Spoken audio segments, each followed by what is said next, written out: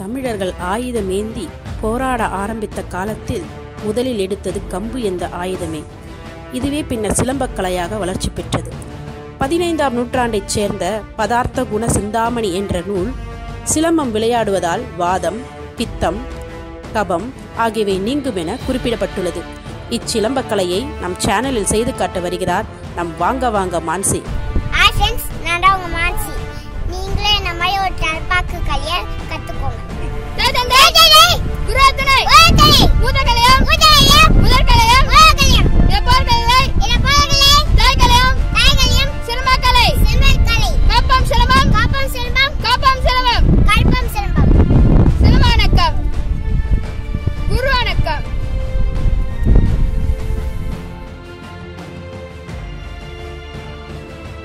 இச்சிறப்பு வாய்ந்த கலையை இன்றைய காலகட்டத்தில் நம் பெண்களுக்கு தற்காப்பு கலைகள் என்ற பெயரில் கற்றுக் கொடுப்பது மிக மிக அவசியம்.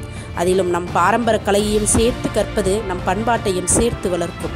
பெண் பிள்ளைகள் தாங்களே தங்களை பாதுகாக்க ஏதோ ஒரு கலையை கற்றால் போதும் என்பதை விட நமது பாரம்பரிய கலையான சிலம்பக்கலையை கற்பிப்போம்.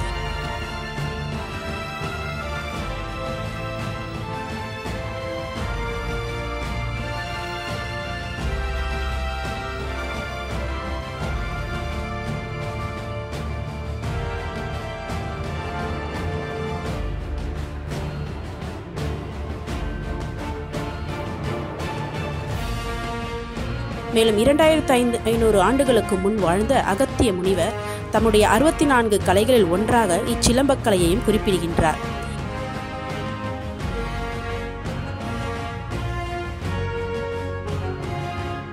இச்சிலம்பக்கலைக்கு சான்றாக திருக்குறளில் கோல் என்றும், கலிங்கத்து பரணியில் வீசு தண்டினை கூர்மழு ஒழுக்கும் புக்குமே என்ற வரிகள் மூலம் தண்டி என்ற பெயரில் கம்பு என்றே குறிப்பிட்டுள்ளனர்.